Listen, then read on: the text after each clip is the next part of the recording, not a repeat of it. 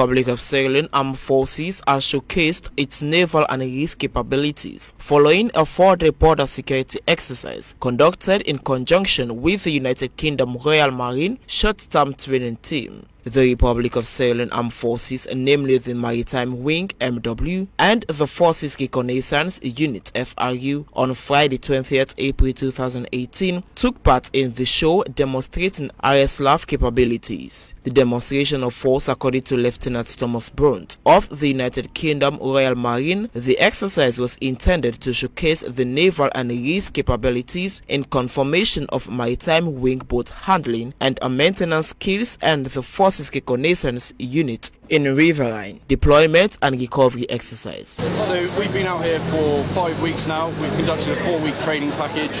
That's been split in two. We've got the Force Reconnaissance Unit training with my team from 4-2 Commando Royal Marines, and we also have the Maritime Wing training with ranks from 539 Assault Squadron Royal Marines.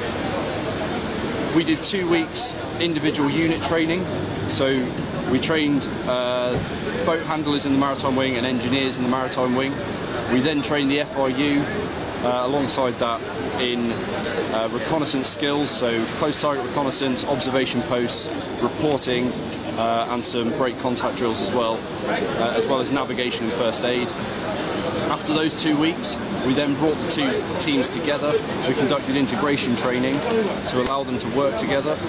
And that involved practicing our beach landings and beach assaults, and also withdrawing from that and patrolling in a riverine environment.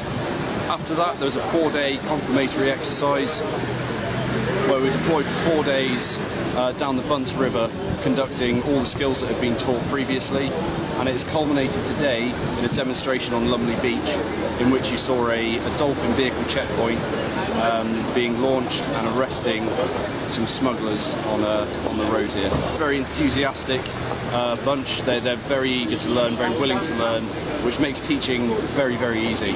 Everything we give them, they just want to soak it all up and then put it into practice. So it's been a great pleasure. Being identified is that Sierra Leone has a very large land border and maritime border into the ocean, into the sea.